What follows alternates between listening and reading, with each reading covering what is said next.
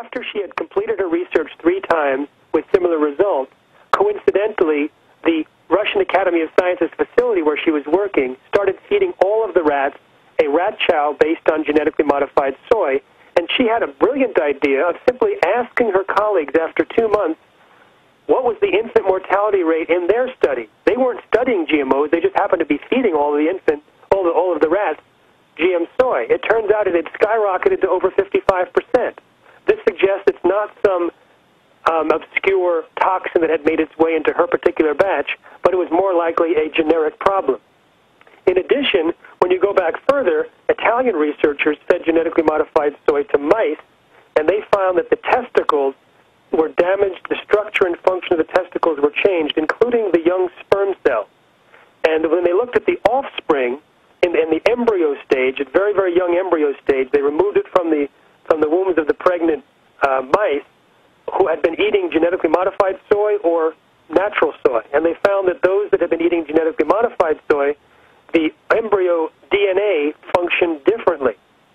So Ermakova, this was in Italy. Ermakova back in Moscow, she decided to feed GM soy also to male rats, and she showed me the picture, which I use in my presentations, and the testicles changed from pink to blue.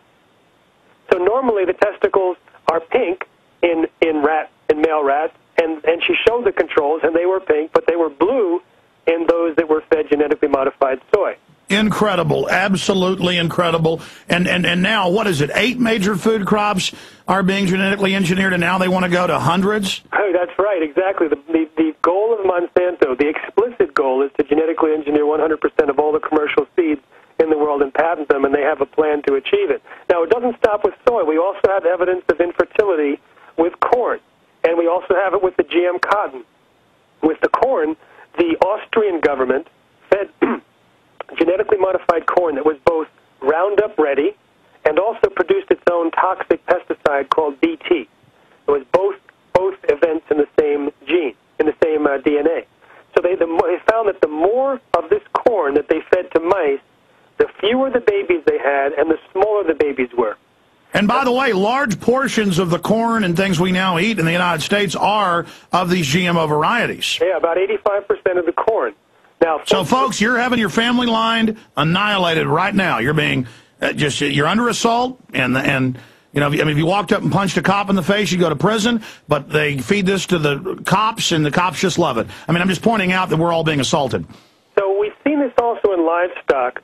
I happened to discover a new source that changed his animals to non-GM feed and found that the litters got bigger.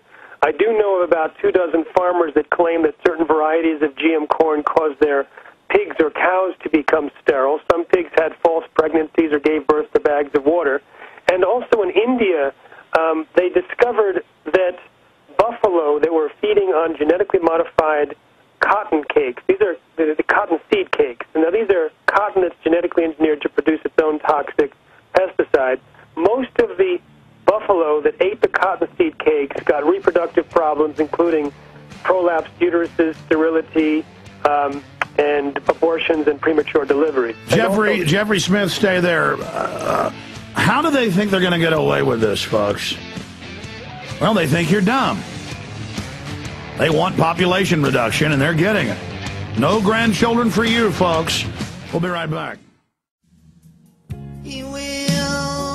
Yeah, if things don't change soon. Ladies and gentlemen, I have literally read hundreds of studies from prestigious organizations like the International Journal of Biological Sciences, extremely prestigious.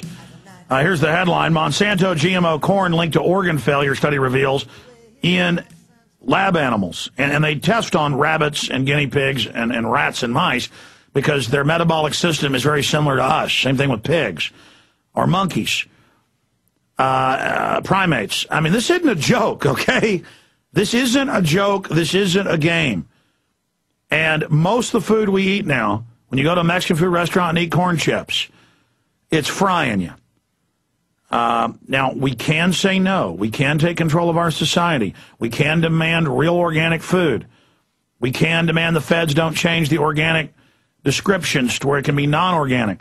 This is life and death. And I know this stuff, and it's hard for me to not forget what I'm doing. But I've got to take care of my children. I've got to make sure they can have a healthy life and have grandchildren. This is eugenics. Make no mistake. Genetic Roulette, the documented health risk of genetically engineered foods. Jeffrey M. Smith, available at Infowars.com, and his international bestseller, Seeds of Deception. You need to get these and get them out to everybody you know. He's going to be with us for one more segment. Continuing, sir, I mean, you could go on for hours. What about the study? I was talking to you about that genetic engineer out of England who's just had a stroke, unfortunately, but I've interviewed him years ago, who found similar things in his studies. Talk about that. Well, this is Dr. Arpad Pusztai, a very interesting case. He is the world's leading researcher in his field and was granted $3 million by the UK government to create a way to test for the safety of GMOs, which was supposed to be implemented into the EU law.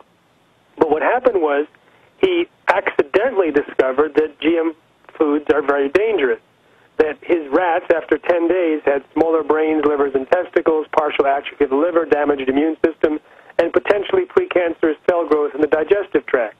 He went public with his concerns and was a hero for about 2 days at his institute. And then the pro-GM UK Prime Minister's office apparently placed 2 phone calls to the director of the institute on a Tuesday afternoon.